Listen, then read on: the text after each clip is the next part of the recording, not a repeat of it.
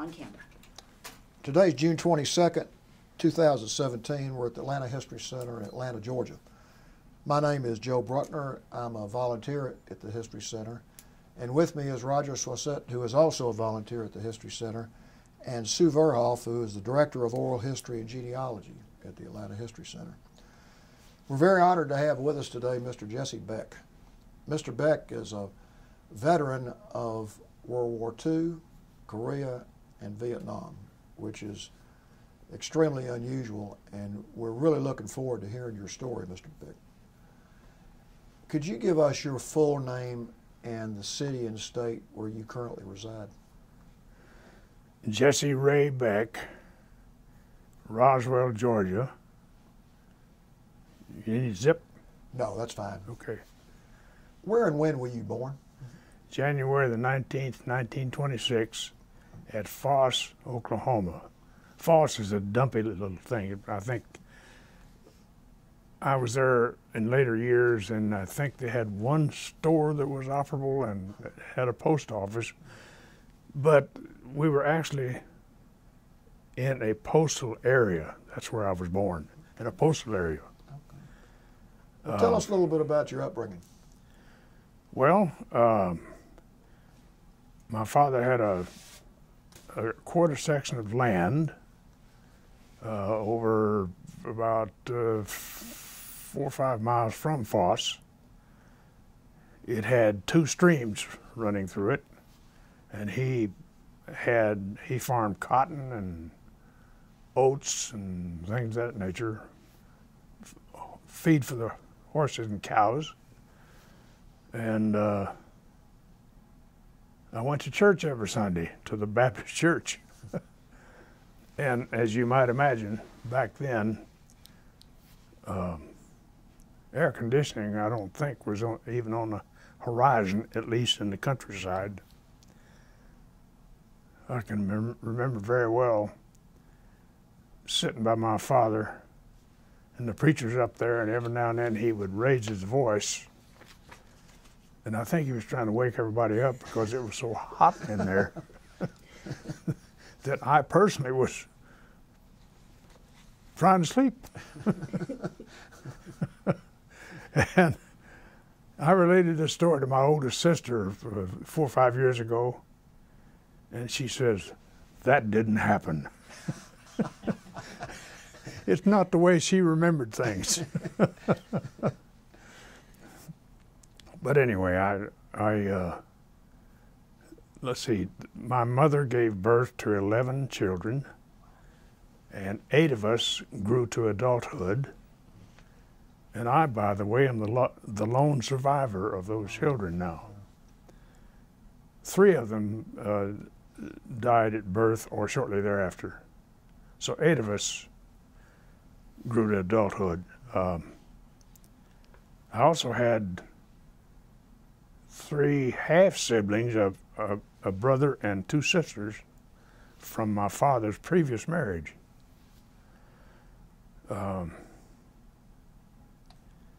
He farmed with the horses. We raised pigs. We had, I think we initially had 5 milk cows. And in the 1930s, the government men came and killed 2 of them, I'm sorry. That left us with 3. Now, why did they do that? Well, I think the theory was if you reduce the end product, prices will rise. Oh, okay. Don't think that worked too well. Was this during the Depression? Yes. Okay. This was in the 30s. Okay. I would say about 34, 35, somewhere in that vicinity. And I know that my father decided that he knew the government men would come around again. We eventually had to plow up every 4th row of our crops for the same reason. And he reasoned that they were going to come around for the pig population. So he killed and dressed out, I think it was 3, maybe 4 yearling pigs, and took them to people in the little town where we went to church that he knew needed the food. So he stole a march on the government men. Good for him.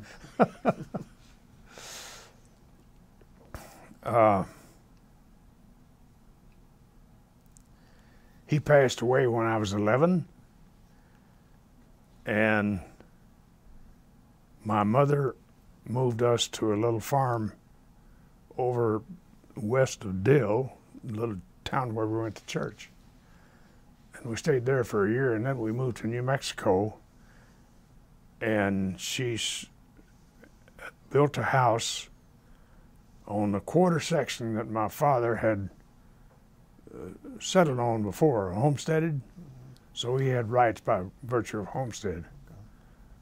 And looking back, I think that was a very gutsy thing she did, because when she arrived there, the thing had been part of a ranch for many years, and so she had to break ground to plant food for the animals, and acquire. I think we acquired 2 cows and 8 or 10 chickens. And pickings are kind of poor that year. I think we had biscuits and gravy for breakfast, and then we had gravy and biscuits for lunch meal, and then we had biscuits and gravy again for the supper meal. She wouldn't allow us to eat the eggs because she had to trade those for staples at the store.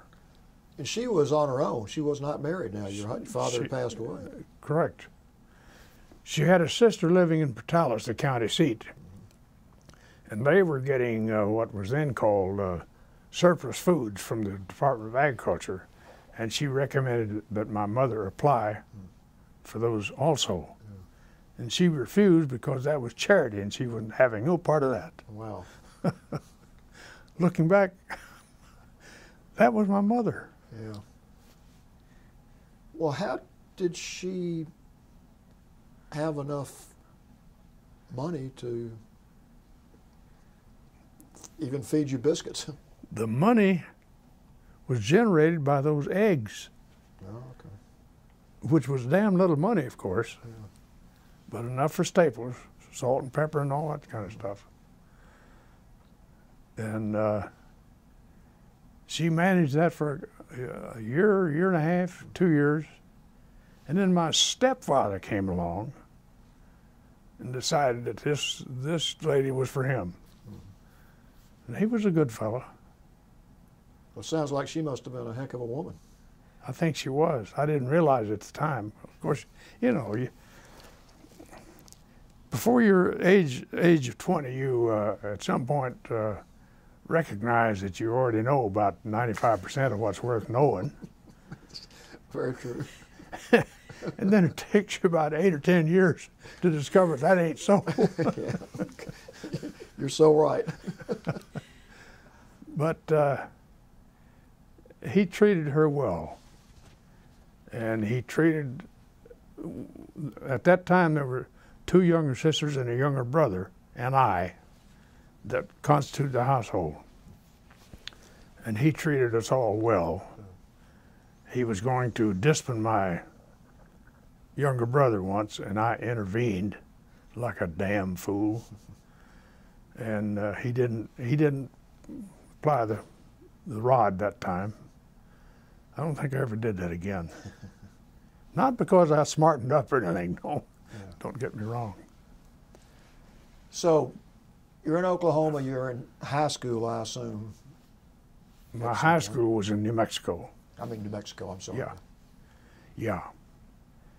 Yeah, I went to Floyd. It was called Floyd High School, but it also included grades 1 through 12. Okay.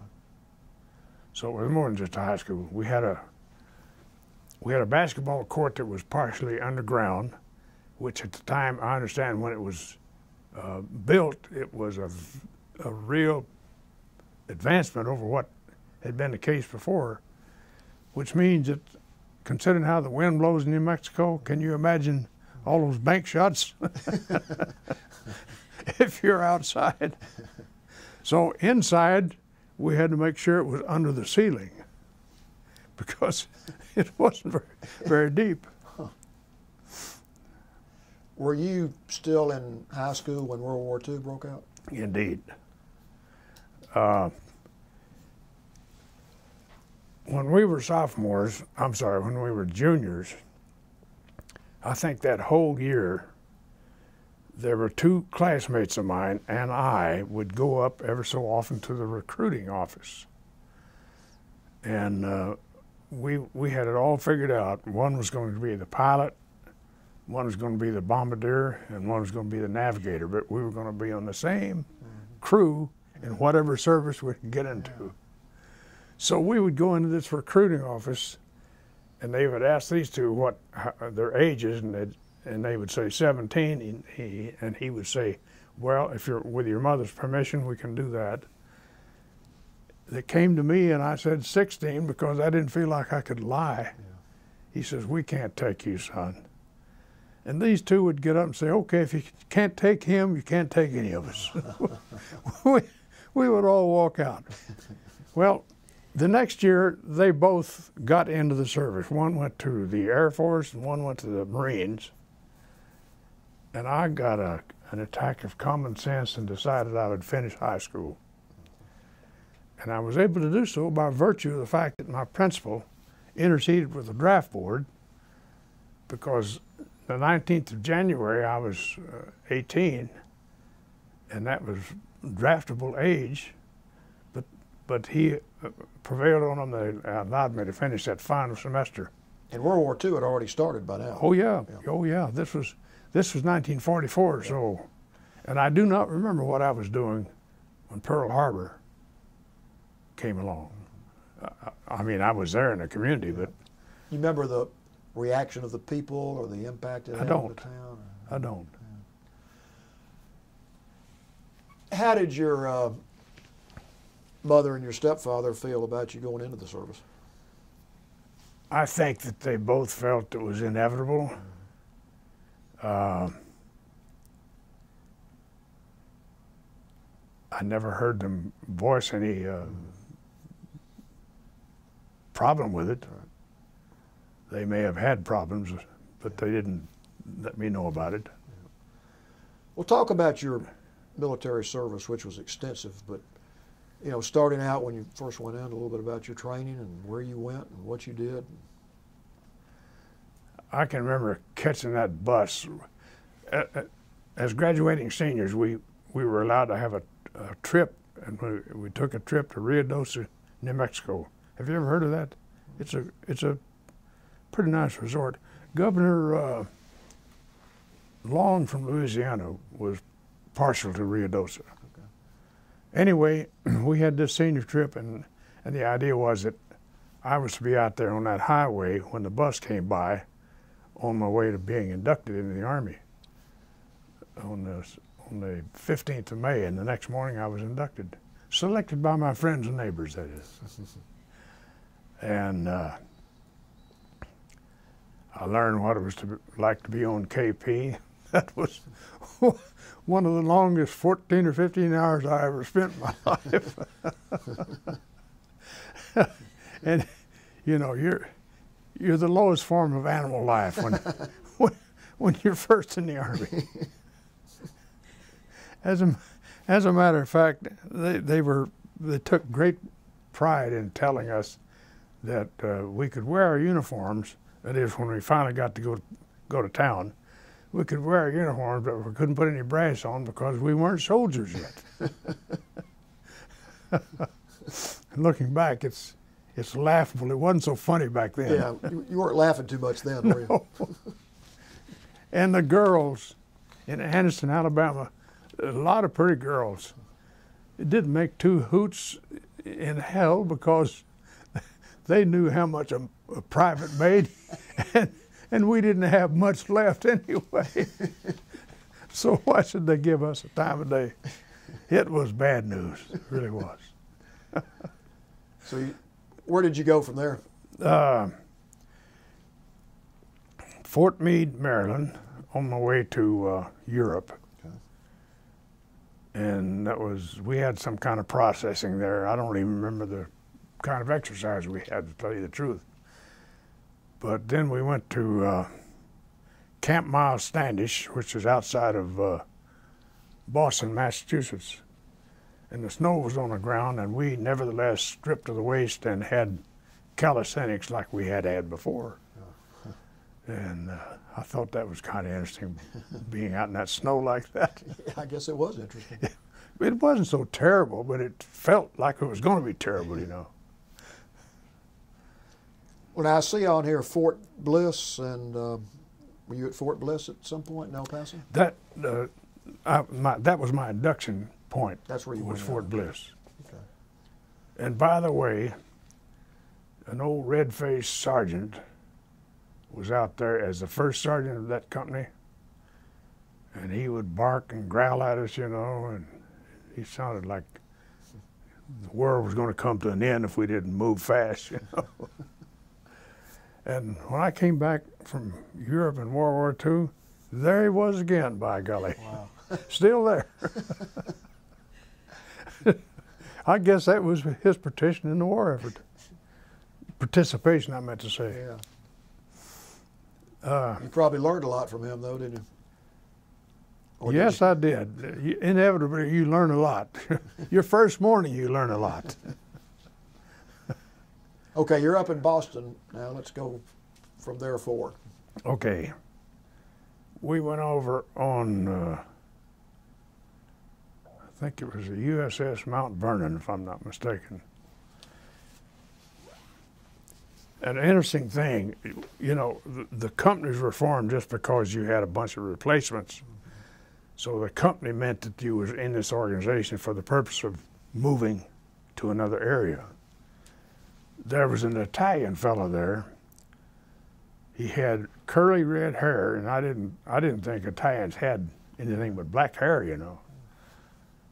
And I noticed that every time he was given an order, he would talk back to the sergeant or whoever was giving the order. And it usually included profanity. And I wondered how long he was going to get by with this, you know. I figured he'd be court-martialed or something. Yeah. Well, it was his notion that if he got court-martialed, as a matter of fact, he said this one time when the sergeant corrected him. He says, "What are you going to do, throw him in the stockade?" He said, "I won't have to fight."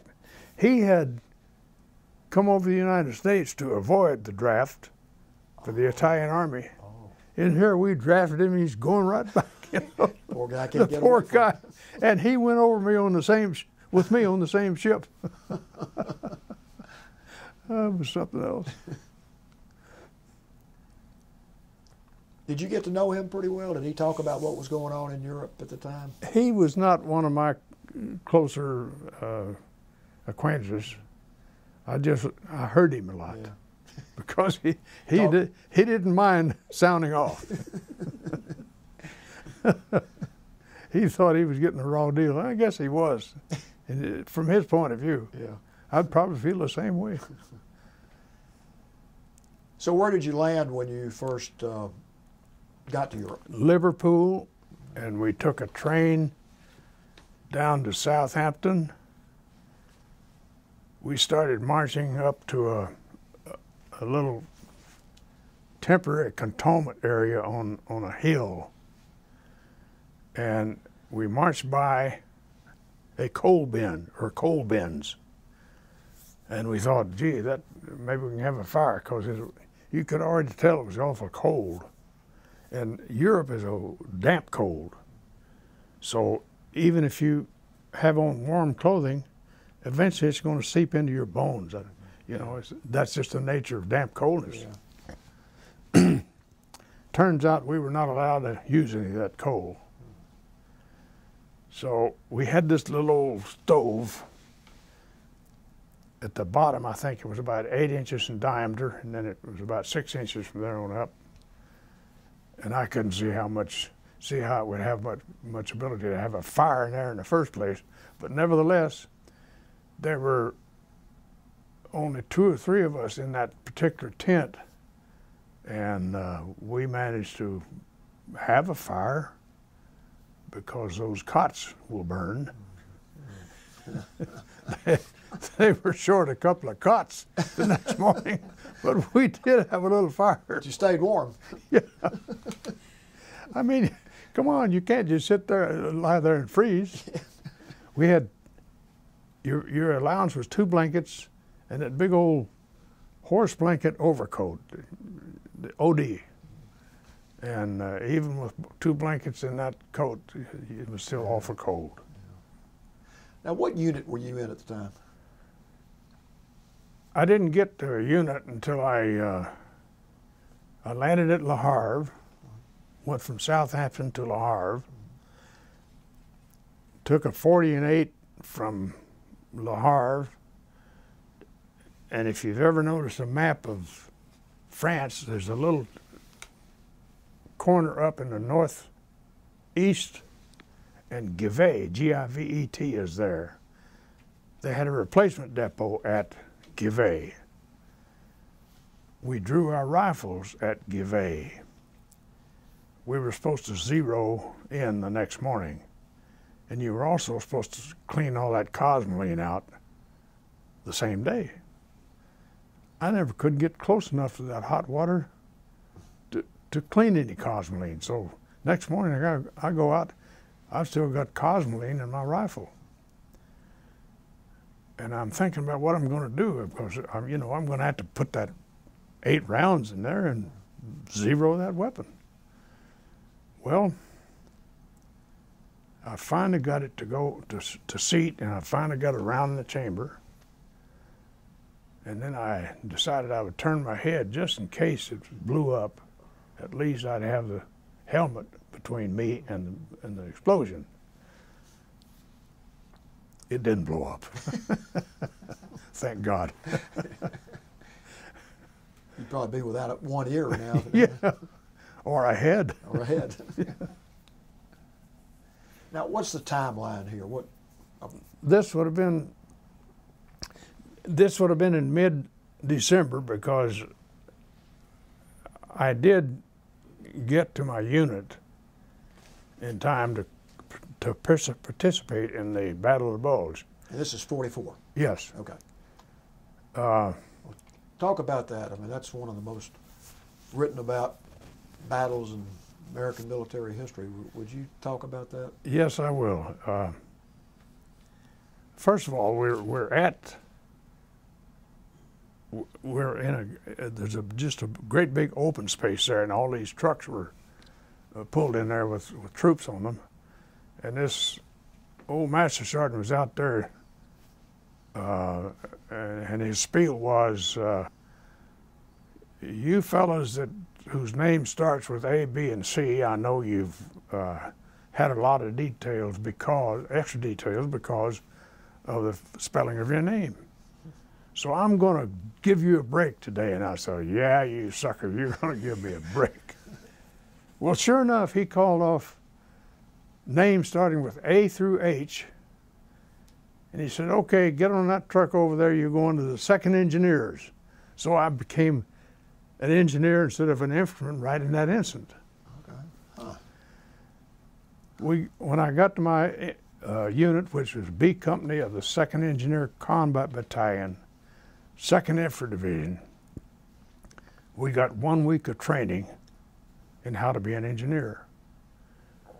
We were taught a little bit about mines, about laying barbed wire, about picking up mines, and of course, if you can handle a pick and shovel, you're automatically a combat engineer.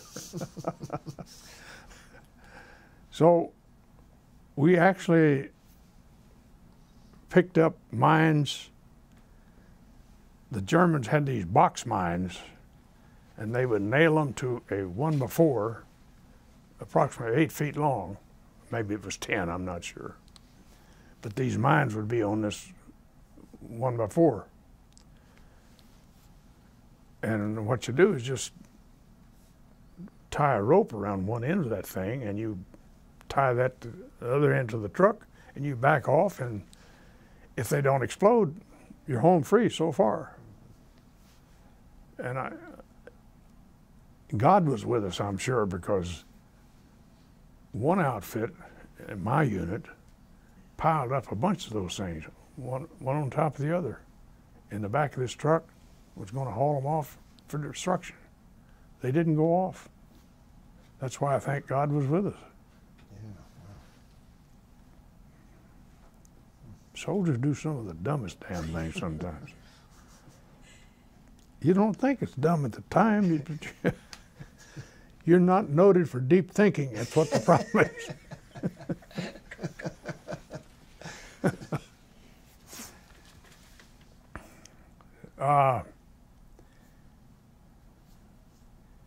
The Hurtgen Forest is where we were operating at the start, and even then I could tell it would be a beautiful place if there weren't a war, and you could clear away all these destroyed trees. It would still be a beautiful place. But the snow was like this, right up to the knee. Wow. I had an infantryman or two. We had a short conversation, and they would say, "I wouldn't have your job for all the tea in China, because you go up in front of us and you pick up mines and all this sort of stuff."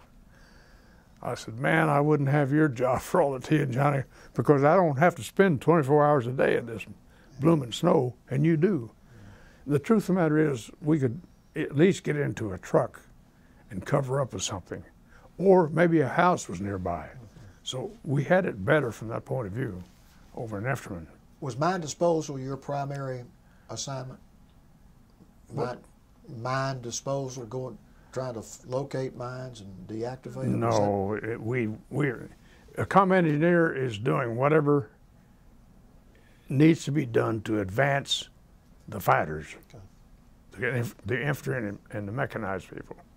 So you're repairing roads, and you're eliminating impediments from the road, and you're constructing temporary bridges to get over rivers. Okay. Or, in one case,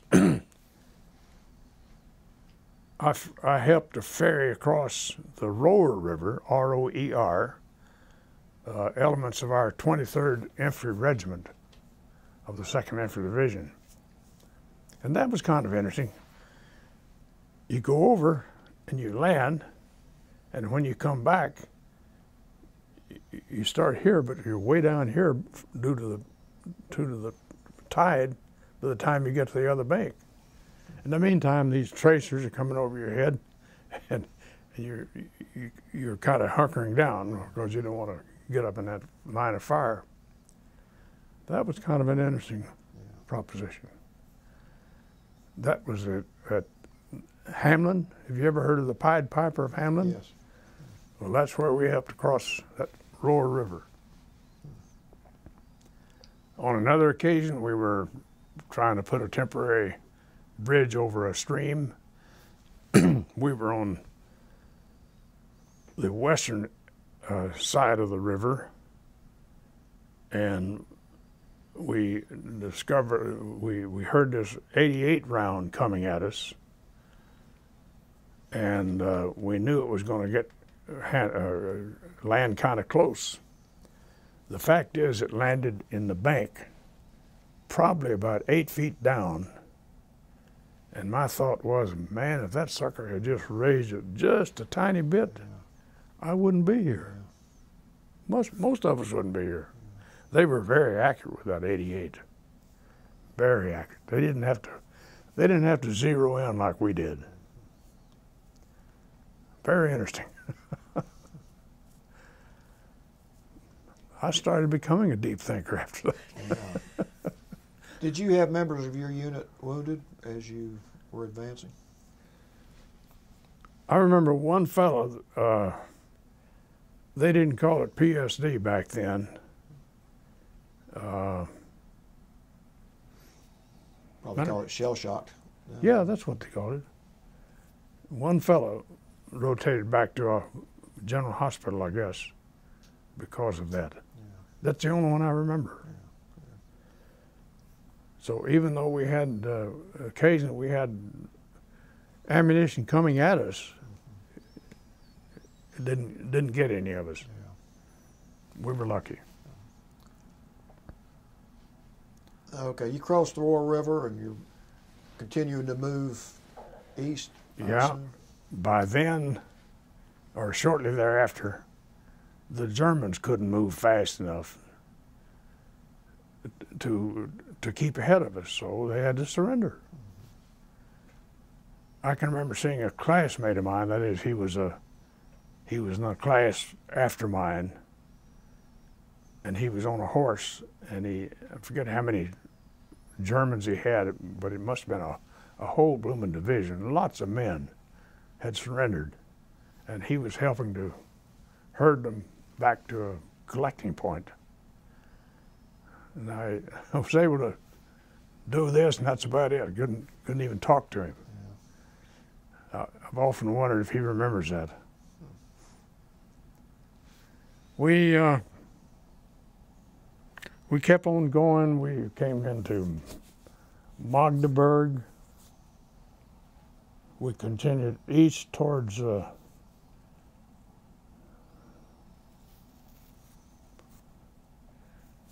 north of Nuremberg, where the Russians met, where we met the Russians. And by the way, a member of my church turned out to be in a 69th Infantry Division. He was an artilleryman, and he and I discovered that we'd been elbow to elbow, and we didn't even know it. How about that? But when they met the Russians, I think my division was on the right lower flank of that division that met the Russians. From there, we went into Czechoslovakia. An interesting thing, talking about doing dumb things. We were guarding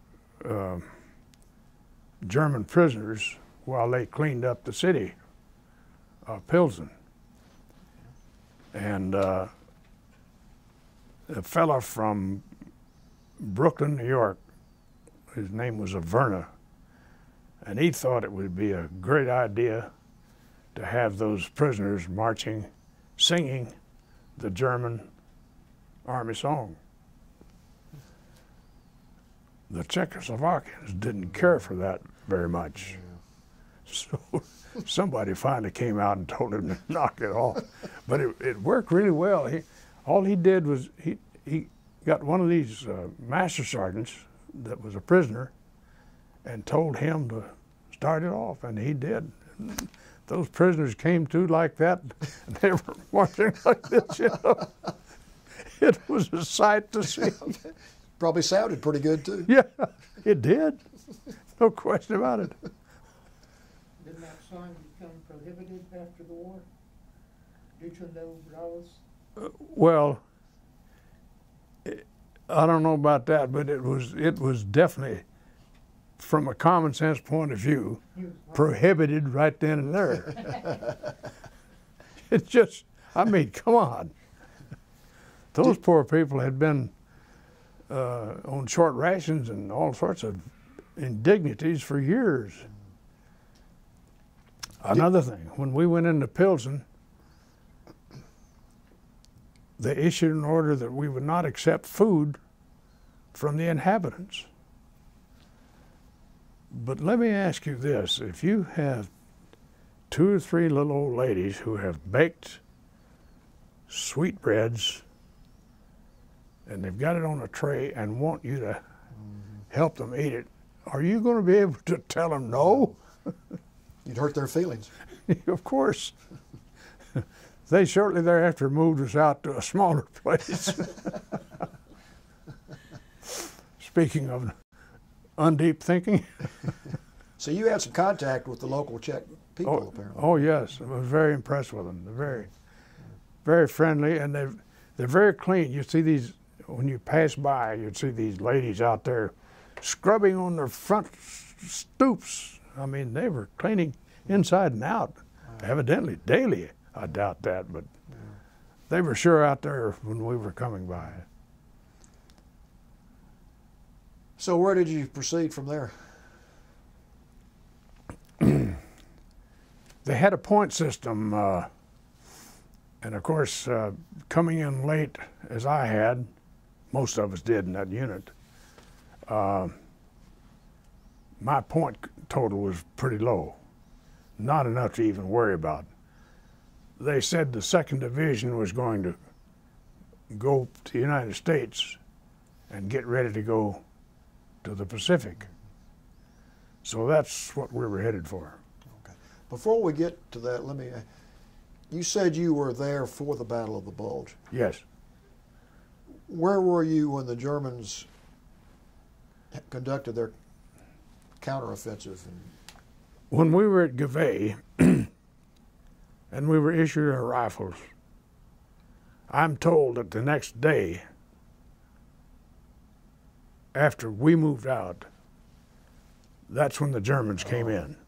So that had to be around the 16th, Yeah. or mid-December. Yeah. Okay. And so I guess I was there at the start of the darn thing, or close to it. So was Czechoslovakia your last stop in It was. Europe? It was, and we were headed back west to get on a ship to come to the United States. Okay. Talk about what happened from that point. Well, I remember coming into Nuremberg, and of course there was destruction all over. I mean, the city looked like to me, it had been leveled. I mean, there was no building standing. So when they started having, for example, the court cases after the war, I'm wondering what building did they find that was enough to hold a court case in? Because I thought it was level, but evidently I wasn't seeing as much as I thought I was. We came on west, and I always try to get this in. We had to cross the Rhine River again, and somebody was thoughtful enough to stop, and we all got to pee in the Rhine River. That was a special event there. Yes, it was. Our last shot at the Germans, I guess.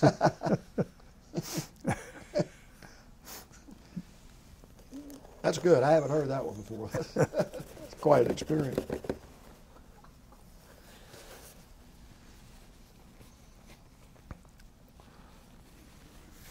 So what was everybody's attitude as you were heading back west, knowing there's a chance you're going to be in the Pacific? Well, I like to think that that I can figure out the attitude of the average soldier, and mine was that, you know, the war's not over, so somebody's got to do it. Yeah. Why not me? Yeah. And it's sort of a fatalistic point of view, because you know, back then you weren't drafted for a particular period of time. You were drafted for the duration of war and then some. Yeah. So you had no expectation of being finished with war. So I think it's just sort of a fatalistic. Yeah. So be it. That's the best attitude to have in that situation. I think so. Otherwise, you're going to wear yourself into an early grave. Okay, continue with your journey.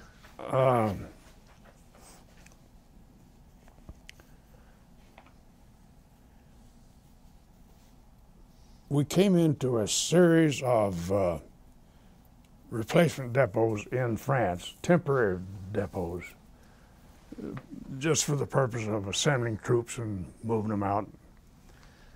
And there was a Camp Lucky Strike and a Camp Old Gold and Philip Morris and what have you, named after cigarettes. And somewhere along the way there was a little dog. I swear that little thing was maybe 9 inches long. He would fit into this pocket on the field jackets that we were wearing at the time. And they put out the word that there would be no pets taken on the ship.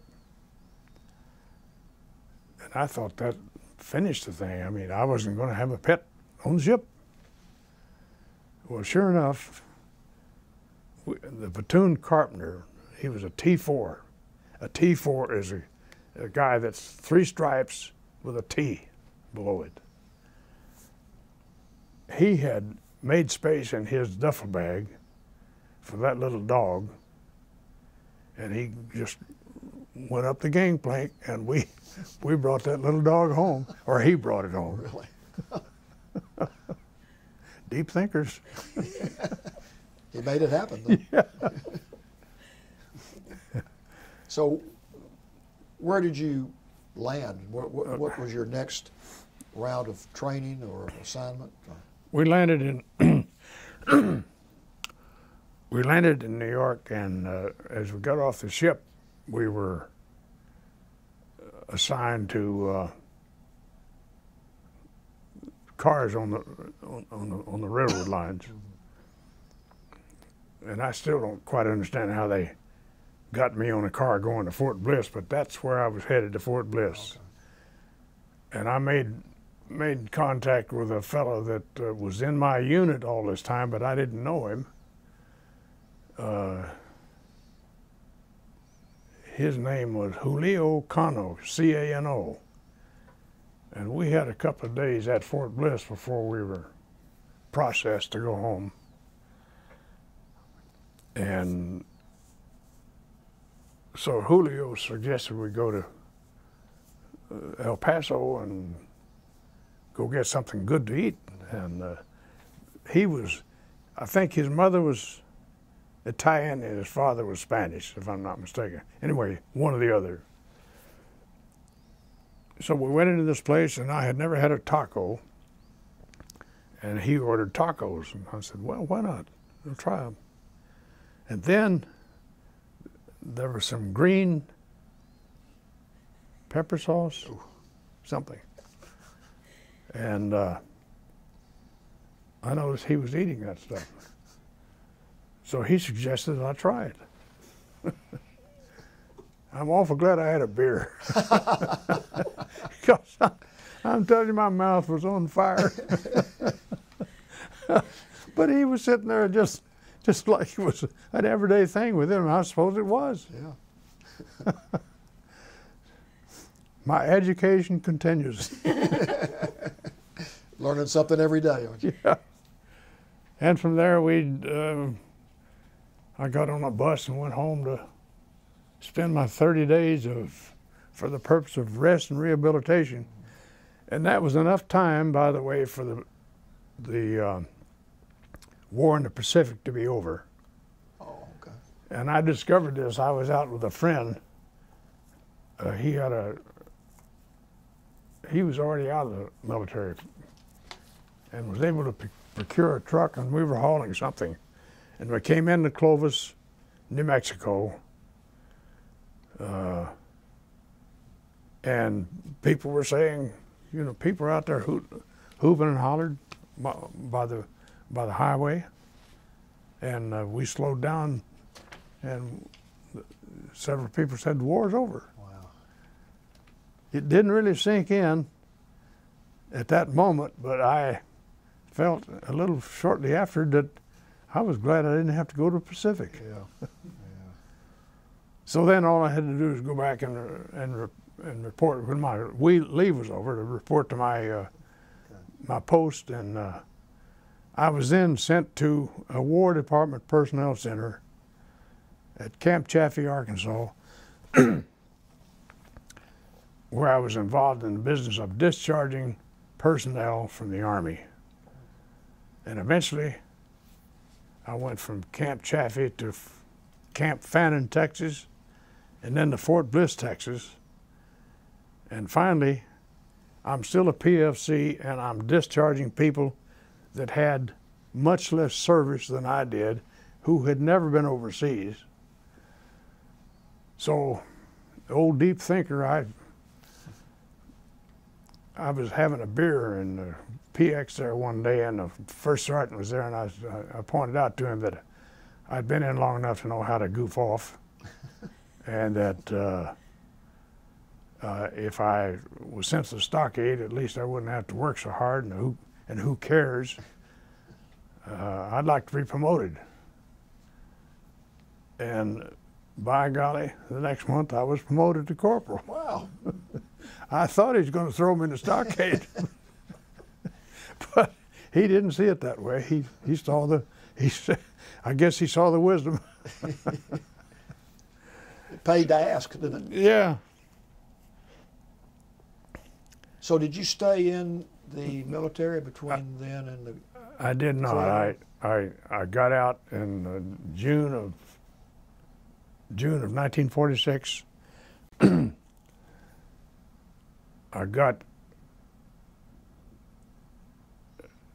I went to the college there. At that time it was Eastern New Mexico College,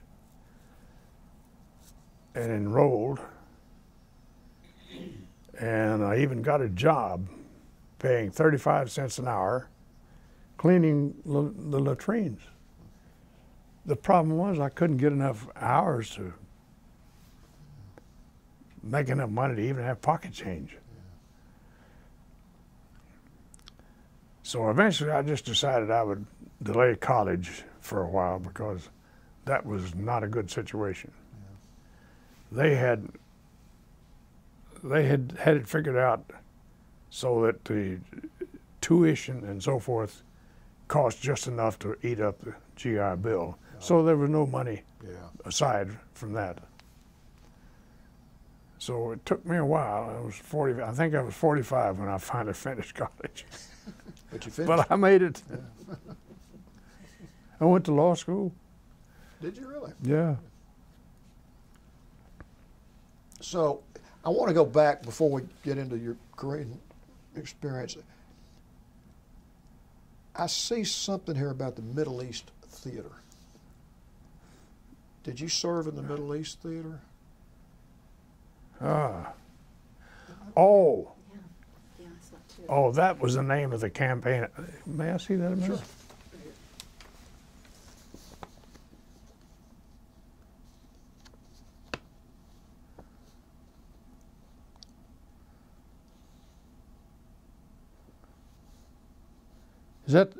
Are you talking about Central Europe?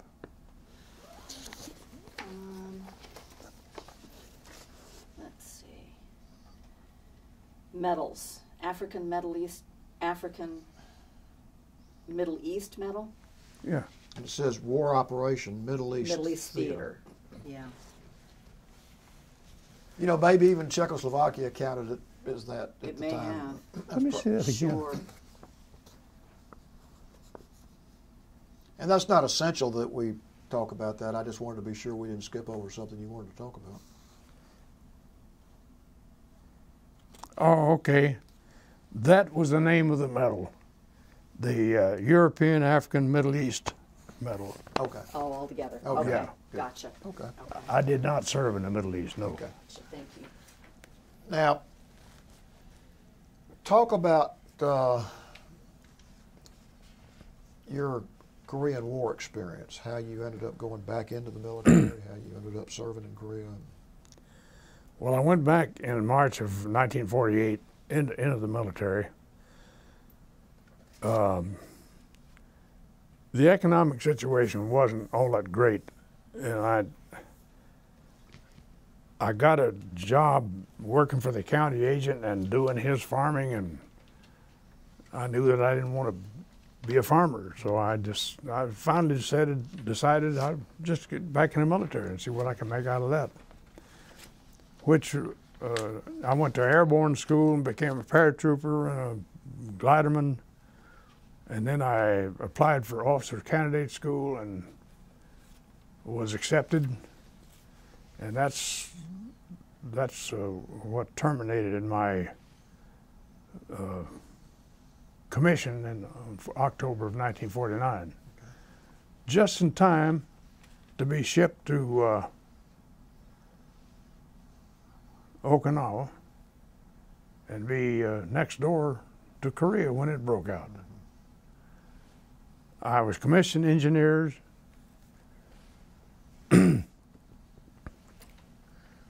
I didn't want to be an engineer, didn't think I was qualified. Was transferred to the infantry, reported in to Okinawa to this colonel, 2nd Engineer Group. And he said, "What are you doing with those cross rifles on?" And I explained to him that I transferred to the infantry. He says, "Put that castle back on and don't take it off." Yes, sir. So I was still an engineer, like it or not. So I can remember helping to get ready. All the vehicles had been not too well maintained, and all of a sudden we're getting parts very easily, and we're able to repair our vehicles like they should have been in the first place. And we're getting ready to go to Korea. And I arrived there on the 29th day of July, which was a little over a month after the war started. And I was immediately transferred to another engineer outfit. I had been in a construction battalion. I was transferred to the 11th Engineer Combat Battalion. And we moved eastward to a little town called Masan. And that's where we got our extra vehicles to bring us up to full strength. And those vehicles had been in receipt of a good coat of paint and damn little else. One or two of them, I couldn't even get them to move. And here I am trying to not only get the vehicles to move, but to teach some of these young soldiers how to drive the blooming things. It was not a good situation. And I don't think the average person can visualize being in a situation like that. We were short of people, we were short of vehicles, we were short of so many things in the early days of Korea. And yet, it had to be. I mean, that's the way things were, so you do the best you can.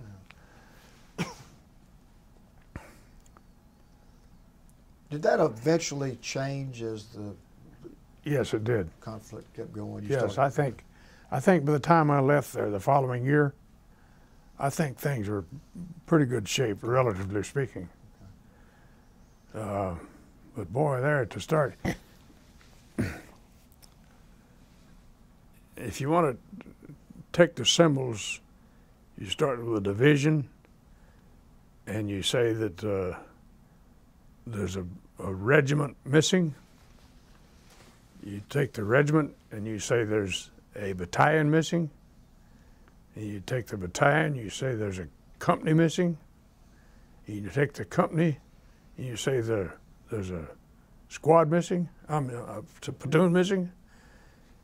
If you follow that on down to its logical ending, you have fewer people than a reinforced regiment has, and it's supposed to be a division. Yeah. It is the name only.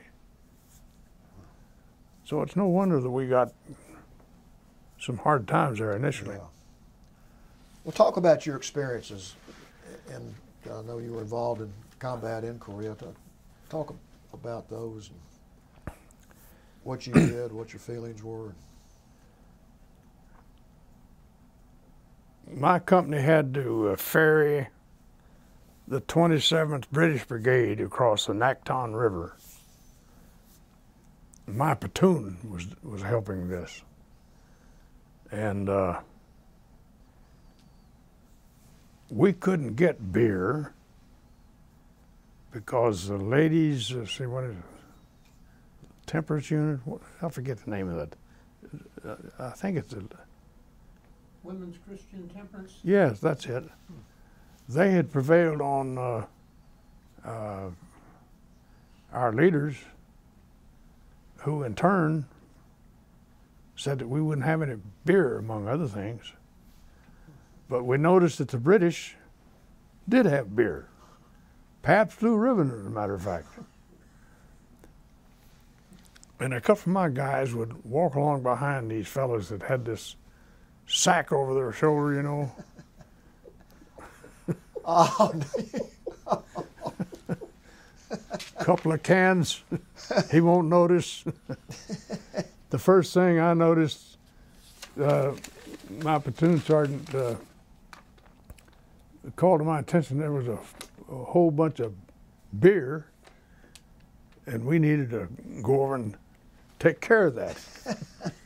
So I was doing that when the battalion commander came down and was fussing at me for exposing my troops to too much artillery fire. There was a little old 76 over there somewhere that I think the guy was hiding it in a hole in the mountain, and he would haul it out every now and then and shoot a couple at us. And it wasn't bothering anybody. We would just duck, get out of the way, and after these 2 rounds, we'd go back and do what we had to do. Well, he fussed and raised Cain about that. So that's when we were able to get some of the beer. It was a great time. We went on from there. Let's see.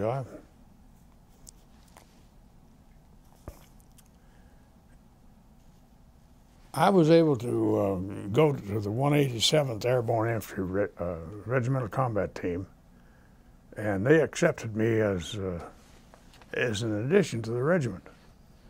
And I brought that back to my company commander and showed it to him. And I had long since fallen out of favor with him, so I got a bad efficient report, which followed me the rest of my Army career.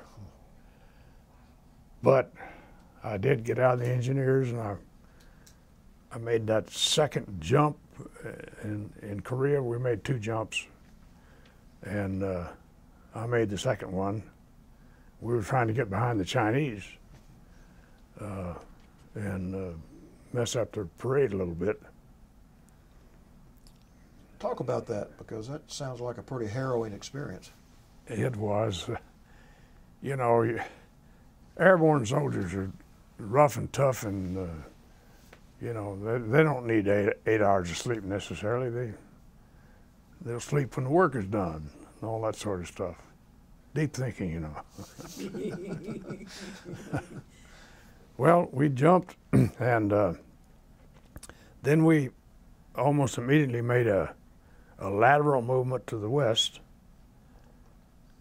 to intercept the Chinese, which we had not intercepted in the jump. And I was dead tired, and I think everybody else was. And I'm thinking, I'm a lieutenant. I can't do this. I've got to keep awake. And I was thinking that until I saw my regimental commander, brigadier general, was in his Jeep, and he was sleeping. I didn't feel so bad.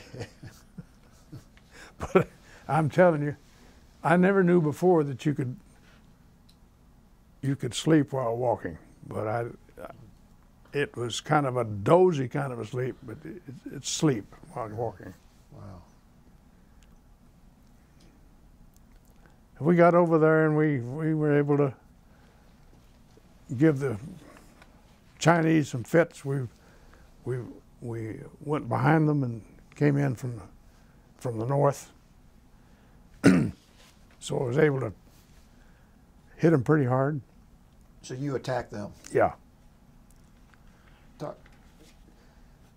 Any details you want to give us about that? I mean, that's a pretty big deal when you go behind enemy lines and attack the enemy, particularly with the number of Chinese that were involved in that war. Well, the truth of the matter is that we had set up so far from their objective that the fire that I was putting on from my machine guns had a dispersion rate that was like this. I mean, you got the impression that maybe 1 out of 20 rounds were in their zone where it could hit them. So it was not all that effective, but it did the trick.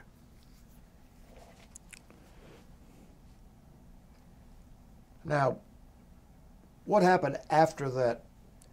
Did they retreat, or did they have so many losses, some surrendered, or what was the No, conclusion of that battle? The conclusion was, as far as we were concerned, we simply moved out Okay.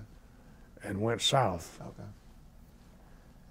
And It inflicted quite a bit of damage on the Chinese. Apparently. yeah.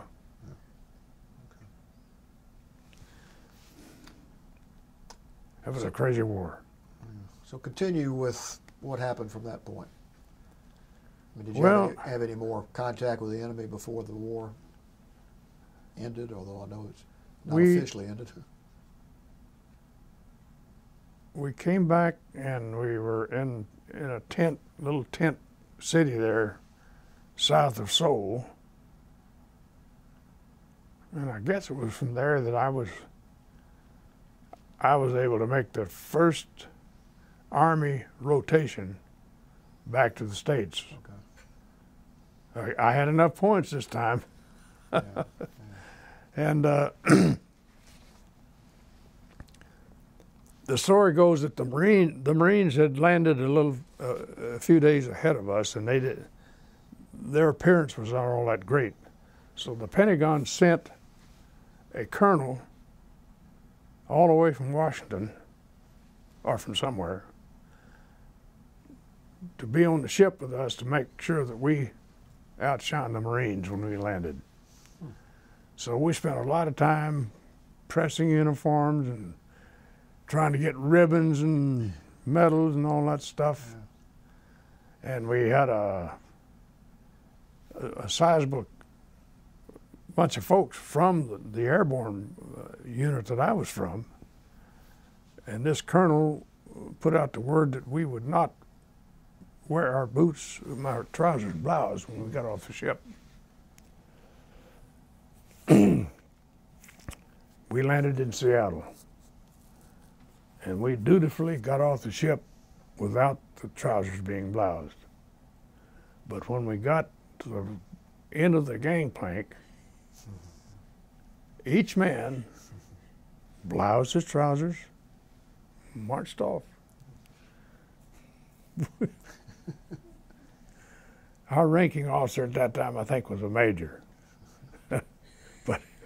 But he okayed it. Well, you didn't disobey his orders. No, we obeyed orders. Now, what did you do from the time you finished your service during the Korean conflict and Vietnam?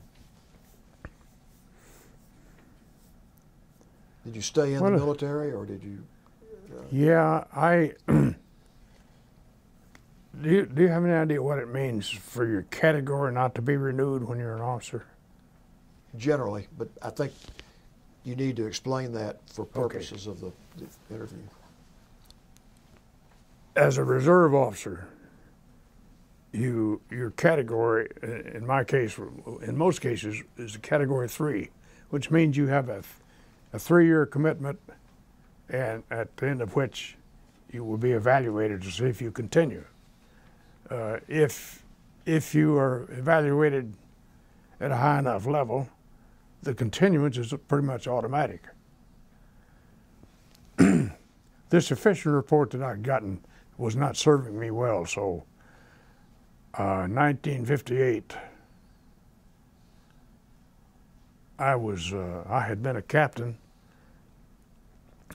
and the day after when this action took place, I was a staff sergeant, which meant that I was being paid about 50% of what I had been as a captain.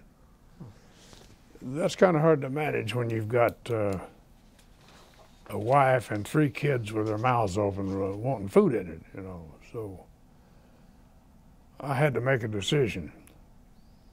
I went through Air Defense School at Fort Bliss to learn how to be a radar technician. Any idea what it takes to have a farm boy learn about electronics and how to repair radars? It's quite a process, but I made it. I went to a Nike Universal site at Malibu, California. And since I had been a commissioned officer, this battery commander thought it would be a good assignment for me to be platoon sergeant. Figuring, I guess, that I knew a lot about the military that maybe he didn't know. Well, it happens that there were two fellows in my platoon that outranked me. They were sergeants first class, and I was a staff sergeant. And I pointed this out to him, and he says, "Well, you don't worry about that. If you have any trouble, you just come to me." And I thought, yeah, I'll come to you. My God. I mean, what makes people think that'll work? Who knows? But dutifully, I tried to make it work. And fortunately, I didn't have much guff out of these guys. I went and told them that I have to ask you to do this. I knew better than to try to give them an order, for pity's sake. But that was a very interesting.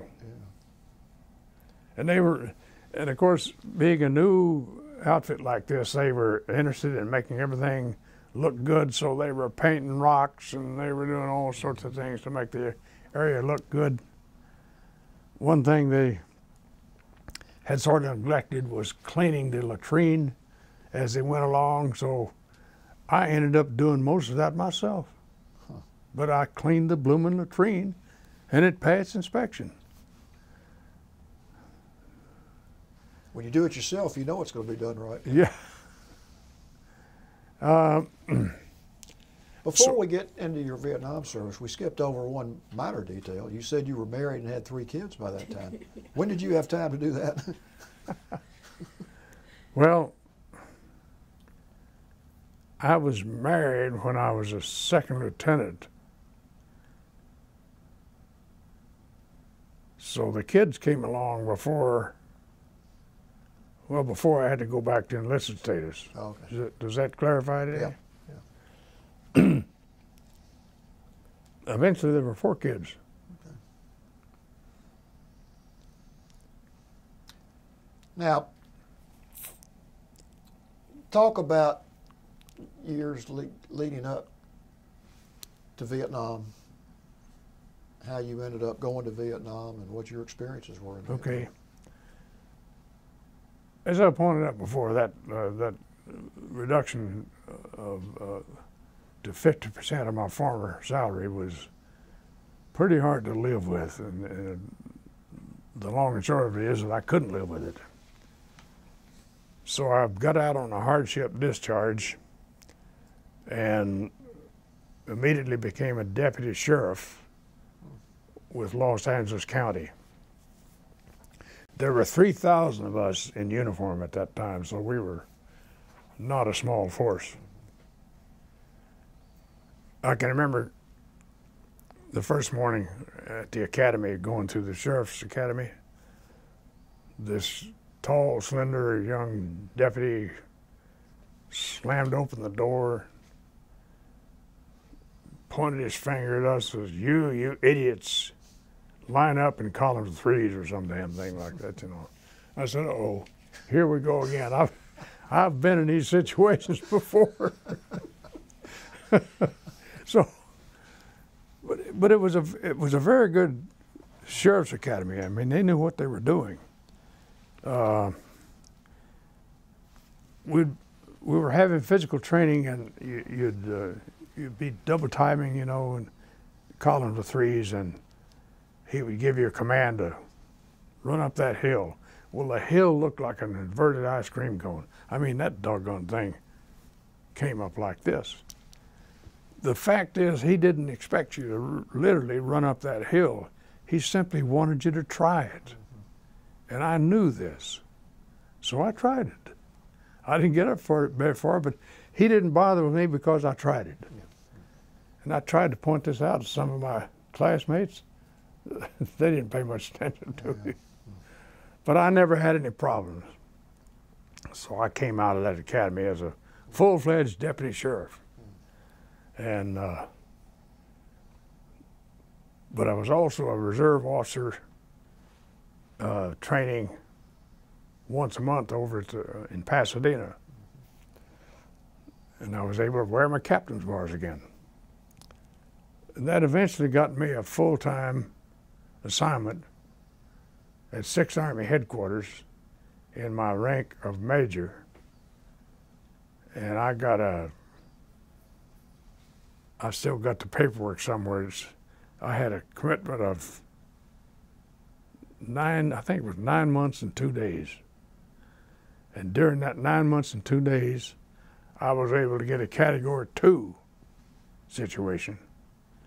And that set me up to have a full-time assignment at another headquarters. I went to Fort Gordon, Georgia, and was the assistant G1 until this fellow called from the Pentagon and wanted to know if there's any reason I couldn't be sent to Vietnam. This is kind of a funny story. I explained to him that I had sold my house and I had bought a new car so that I could get back and forth to work. My family was in a good situation. My children were in school. And he said, yeah, but is there any reason you can't go to Vietnam? I said, sir, would you mind telling me when it's going to happen? I knew it was hopeless. But he said that they were short of field grade officers in the combat arms. And what year was this? This was 1968. Okay. When I got to Vietnam, I ran into 2 or 3 majors who had been sent to forward units, and they didn't have a job for them. Shows you how short they were of combat arms officers. Deep thinking. I was fortunate enough to get the assignment as a executive officer of a civil affairs company, the 41st Civil Affairs, which I thoroughly enjoyed because I was able to, getting out into the field was, you don't just drive a Jeep out there. You get on the airplane and land at an airfield somewhere, and get a vehicle from there somehow. We had, I think it was 14 teams situated throughout the southern half of Vietnam. And I visited each one of those teams. I don't know that anybody else ever did that, but I did. And I was able to know what the heck they were doing and what they needed. And I enjoyed the fact that everybody else is fighting a war, or most everybody else is fighting a war, and we're trying to fight for the peace in wartime. Talk about what the mission was of your organization. Well, you were trying to teach the people that are local how to work with their government to improve their situation. Basic things like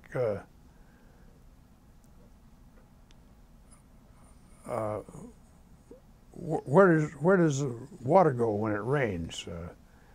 Ideally, you want it to drain out of the immediate area into some disposal somewhere, or simply away from wherever you are. So you try to teach the people that they can work with their government in Saigon and solve some of these problems. So even though we lost that blooming thing, that war, I still feel good feel good about what I was doing. So you got to know the Vietnamese people pretty well. Yeah. Better than most soldiers who were stationed in Vietnam. I was given a bow and arrow by a Montagnard chief. A crossbow. Huh? Yeah. In fact, I put it into the museum at the state capitol later on. Did you really? Yeah. And that's there now? I don't know where it is. I'm not sure what's happened to that Probably museum. is. They should have put that into a permanent building, but then that would take some taxpayer money. So I guess that's a good reason why they don't. And where were you stationed? What town or city? When you were In Vietnam, Yeah. Nha Trang. Nha Trang? Up on Yeah. the coast. Yeah. Okay. Do you know what the spelling is? No, sir. N-H-A-T-R-A-N-G. TRANG. Thank you. And were your teams all in the 2 Corps area? Which Yes. Was, Yep. Well, maybe you could explain what, for the purposes of the interview, where that is in Vietnam, generally. Wait a minute. It's not in the 2 Corps areas.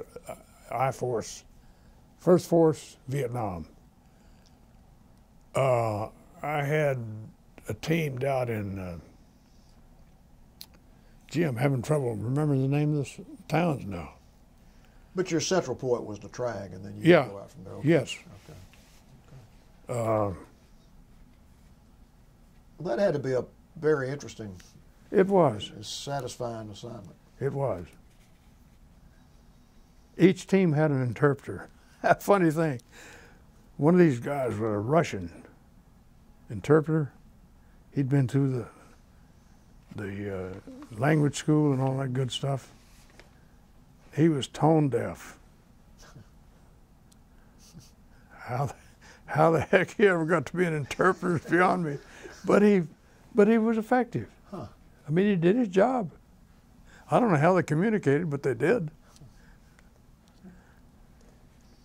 Was there anything else you want to talk about your service in Vietnam? Any experiences or anything that you'd like to be Well, recorded? I got the opportunity to go to the 5th Special Forces, which, by the way, was commanded by a colonel. He and I were lieutenants together at Fort Campbell back in 1951. And of course, my story was different from his. He never got out of the Army, and I did. Yeah. So it was not unusual for him to be 2 ranks ahead of me. But they had a little unit they call Installation Defense Command, which means you're responsible for the defense of your immediate area, which also worked with the defense of the I-Force V headquarters itself. I was able to go on what we call sniffer missions. You are in a Huey with 2 gunships, and this sniffer can detect smoke and urine. The urine capability was not used because does it come from a person or a buffalo? But buffaloes don't smoke, so the smoke mission works well. And I remember, and I could call in artillery on where needed. And I can remember one morning being up there and we had spotted this fellow up ahead of us, and that sucker was firing they had these anti-tank guns that are about this long, and I think that was a 30 millimeter or 20, maybe it was a 20 millimeter round, and that sucker was firing right up at us, you know. I'm thinking, man, he's got gall to even shoot at us, you know. With these 2 gunships out here, Yeah. he really has gall. but I was mighty glad it missed. So you would go up and the gunships would go in. Yeah. How were you treated when you got back from Vietnam? You know, a lot of stories about how soldiers were not treated well. I was not on public display all that much, so I missed most of that, I suppose. I don't remember being directly fussed at all. But I know that other people were. I was well aware of that.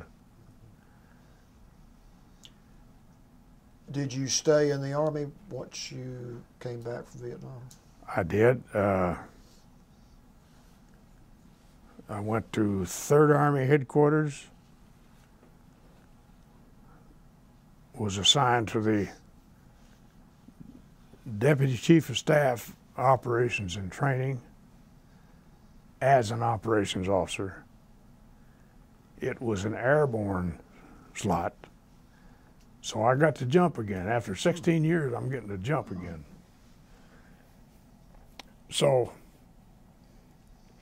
I went down to Fort Benning, and they wanted me to go practice some PLFs and, you know, just get generally refamiliarize myself with what do you do when you get up in that airplane. I went down at one point and was able to get on a helicopter. And I had never made a jump from a helicopter before. And it was beginning to be dark. And I'm seeing down below that there's water. And I jumped out of that thing, and it was the smoothest jump I've ever made. And I landed like a dream. And I'm thinking, if I can get another one of these, I'm gonna. Yeah. It was a real pleasure. Did you ever jump any more? Excuse me? Did you ever jump any more after that? I may have made one or two. It's just enough to keep the pay coming. Now, 3rd Army headquarters was in Atlanta. Yes, it was, Fort McPherson. Okay. And it's whatever has resulted from that is now at Fort Bragg. Yeah. So how long did you stay in the Army before you got out? December of '71 was when I got out, and I had managed to land a job with the Secretary of State for Georgia. Do you happen to know Ben Fortson? Ben Fortson, yes. He was around a long time as Secretary Yes, of he State. was. He was a master politician. He sure was. That door was almost always open. If it was closed, it meant that he was indisposed for just a brief period of time. Then it was opened up again. And you could, I don't care who you were, you could walk up and talk to him. That's a good quality for a indeed. person in government. If the person was from Massachusetts or California, it didn't matter. You could talk to Ben Fortson. We'll spend a little time talking about what you did from that point up to the present. Family or whatever you did or whatever you would like to be part of your story on. I decided, let's see, when I graduated from Oglethorpe, and then I decided I'd go to law school, but I was also a personnel officer, and personnel officers, at least the ones I've known, you work 24 hours, not 24 hours, but you work during the day. You're busy as a personnel officer. When do you study? So I was always going to grab a bite to eat, and I'd try to study my lesson. I made pretty good grades, but I never passed the bar. And I know what's the matter, but Yeah. But you made it through law school. yeah. And it's been beneficial. Yeah, I'm sure. In fact, I don't think any decent school, in my opinion, if you want to go through that school, you're going to learn things that will benefit you. By the way, I wish I had learned about our founding fathers in grade school. And when I become dictator, everybody's going to learn in grade school. That's good. We'll support you 100%. We won't have any choice, will you? When we're a dictator, we won't. You're right. That's right. Yeah, that's true. Well, you want to talk about your family at all? I know you said you had, what, 4 children? My first wife passed away in 1985 from cancer. I didn't realize this. She was really an alcoholic, and she smoked all the time. So her final days were spent in bed with a flap of skin up here to her throat, hoping that it would grow, and with cosmetic surgery at least. And she passed away, and I was fortunate to find another lady that I'm presently married to, and we've been at it for 30 years now, and we're thinking about making it permanent. Well, congratulations. So in my obituary, which I've already written, one of the things it says that I consider myself lucky, very lucky, to have loved and been loved by 2 women in my lifetime. You are lucky. I consider myself very fortunate. The Lord is kind to me, and I'm very aware of it. Well, I'm sure you've been a great husband to both of them. I hope so. I'm not sure what else I can add. But Children? oh, I have a daughter who lives on Vashon Island, just off of Seattle, Lib country.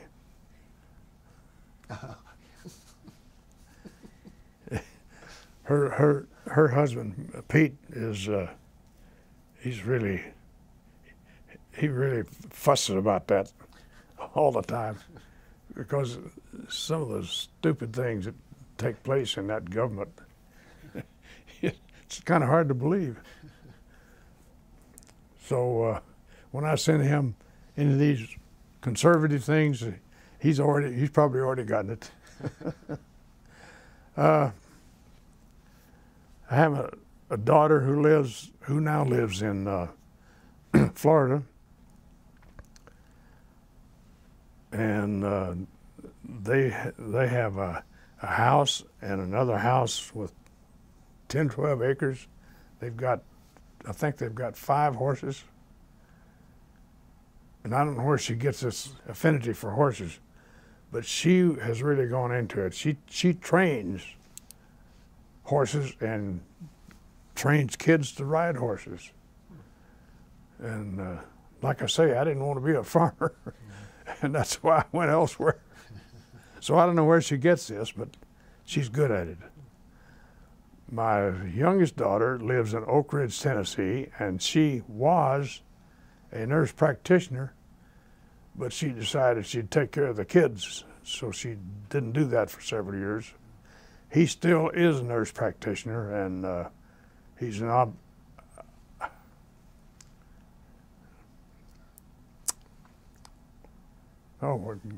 when you gas people to put them out for Anesthesiologist? anesthesiologists. I think, I think he can call himself anesthesiologist, yeah. So he does that all the time. Well, sounds like you've got successful children. Yeah. I've got a son in California. He served in the Army Medical Corps, and you can be in the Medical Corps and not do much soldiering, but and he didn't. And he works, I think he's an illustrator or something in a magazine now. He and I we don't have much contact, unfortunately. I don't know what I did to cause this to happen, but it happened. Well, there's still time. Well, I keep hoping. We'll see. I want to see if Sue or Roger have any questions or comments. Or You mentioned you got the combat infantry badge in World War II. Did you get one in Vietnam also? No, if I said World War II, I was mistaken. I got it in Korea. In Korea? Yeah. I beg your pardon, in Korea. You did, yes. And I only got it one time. You don't get it for being in civil affairs. I don't know about special forces. I don't know. I don't think you get it for special forces either. Sue, you have any? I'm just curious, as a veteran of 3 wars, what are your thoughts? 3 wars. I'm just amazed. I think wars are among mankind's stupidest pursuits. Wouldn't it be nice if we were smart enough to settle our differences without fighting? Having said that, if I had it all to do over, I would start sooner and go to schools which will teach me better how to fight wars, because we're too damn dumb to do it otherwise. So I want to be good at it. And my idea of wars is not to kill people, but to eliminate or reduce their ability to fight me. And if I can do that without killing a single person, that's great. I don't know how many people think that way, but I think everybody ought to. We need more deep thinkers, don't we? Yeah. Think, damn it.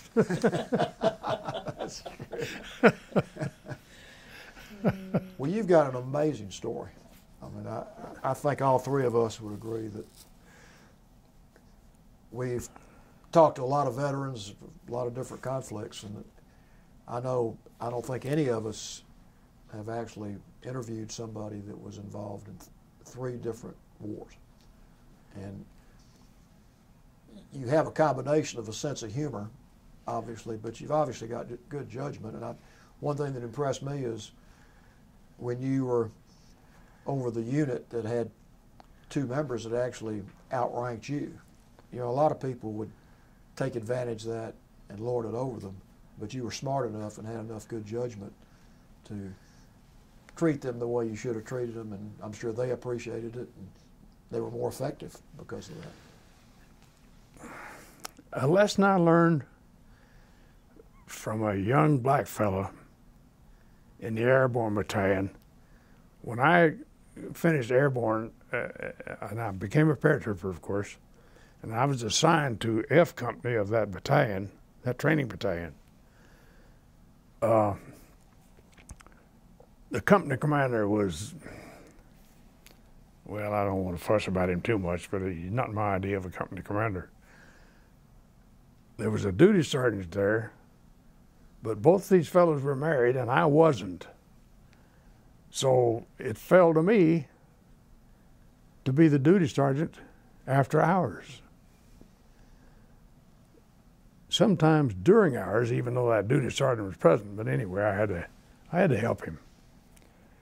So I'm out there one day talking to this young black fellow, and back then if you didn't make it through airborne training, you were automatically a quitter. This kid was a quitter. I went out there and I had to tell him to do something. And I said, "Hey boy, when you're finished, do so and so." He was about like this on me, and he drew himself up to his full height, and he says, "You don't call me no boy. I'm a soldier." And I'm thinking, what in the world did I do? My thought was, this kid is about my age, so I was talking to him as a boy, as if I'm the other boy. But he obviously didn't see it that way, and I now understand. In fact, I really understood then. It just didn't occur to me. I didn't think. Yeah. So I began to learn one of life's lessons right then and there. I don't think I ever said boy to a black fella ever again. Well, we all live and learn. Yes, we our do. whole lives. And I also want to point out before we stop what you did in all three of your assignments. And you're very modest about it, but you really put your life in danger on all three of those. And I know in Vietnam you weren't in combat, but everybody was in combat in Vietnam because of the type of war it was. And obviously in Korea, parachuting or going in behind enemy lines is very high risk. And we all know what the stories are about the troops heading east, going across France and Germany and Czechoslovakia. So you put your life on the line, and you served 3 different tours and spent a long time in the military, and you really deserve credit for that. And I know we're proud of you, and I'm sure your family's proud of you. And I want to give you one more chance to just say anything you want to say to sum up before we stop.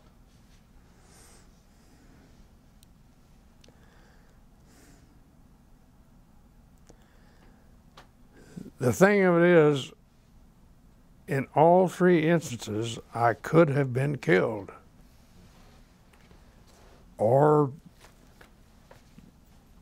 have some part of my body damaged somehow, or my mind.